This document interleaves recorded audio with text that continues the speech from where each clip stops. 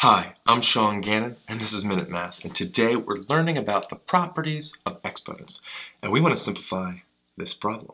Minute Math, when you need help you use Minute Math. 3m to the negative fourth power over m to the third power. This one's tricky. First thing I like to do, let's bring that m to the negative fourth to the denominator.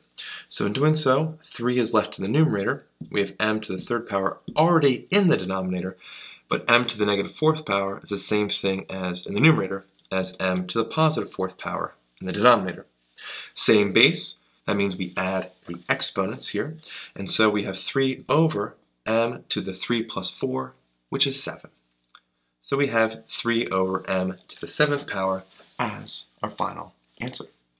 If this video was helpful for you, please subscribe to our channel and like this video.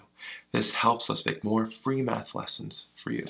And as always, thanks for watching. Minute Math, when you need help you use Minute Math.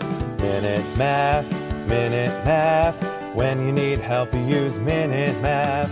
MinuteMathTutor.com